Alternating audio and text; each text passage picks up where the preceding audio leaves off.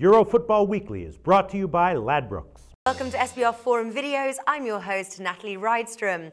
Today we're kicking off with our Euro Football Weekly programme by previewing some of the marquee matches that European football has to offer.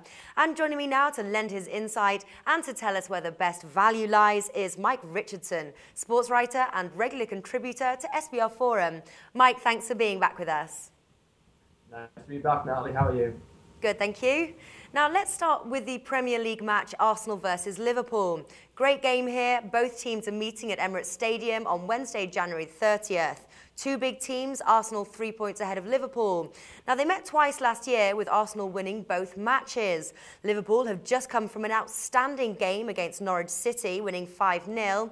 Arsenal have also come from another outstanding victory, 5-1, playing West Ham. What's the rundown on this, Mike? What do you like?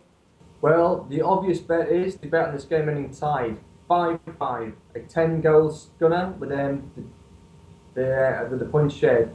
However, I think in reality this is going to be a lot closer game, and we're not going to see that many goals.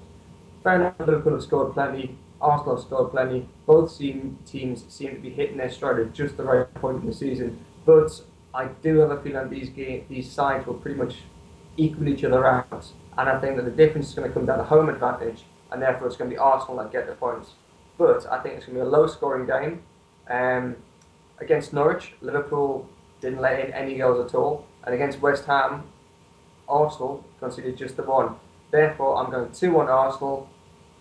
And I can't see it being a big scoring game. I think Liverpool might let their win against Norwich go to their heads. And I think Arsenal have got the chance to turn their season around and have a very respectable finish.